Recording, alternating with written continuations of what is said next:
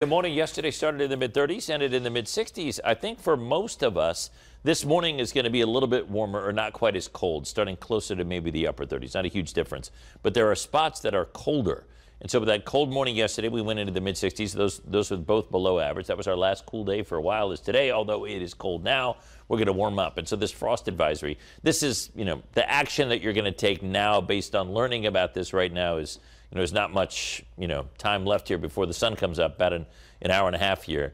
And so if you had any houseplants outside, I would imagine that you brought them in hopefully yesterday. That was the idea, to give you that first alert. So it's just a sign that there are spots this morning that are cold, down around the freezing point, if not below. While the airport's in the mid-30s, upper 30s, a lot of neighborhoods, New Kent, West Point, Chesterfield, Farmville, along basically the middle of our viewing area. If you take basically Route 60, Williamsburg Road, Richmond Highway, or Anderson Highway, depending on where you are, and south, we've got those numbers in the 30s. Up north, it's not quite as warm, not quite as chilly. And at Mayberry Elementary in Henrico, it's 40 right now. So cold start, but then a really pleasant afternoon, mid-70s. That sticker we use to sort of highlight the best weather days of the week. And sometimes we go through, weeks, in particular in winter, when we don't really identify a really sort of pleasant weather day. Well, this is going to be room temperature, mid-70s, low humidity, sunshine, and a southwesterly breeze. I think you'll love it today.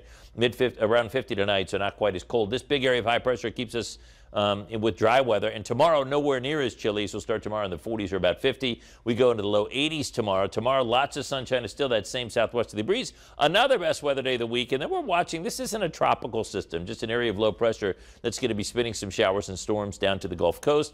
And so Friday, we're going to cloud up a little bit. There may be a sprinkle, but really our rain chance looks to be best this weekend, Sunday evening. So this is 8 o'clock Sunday.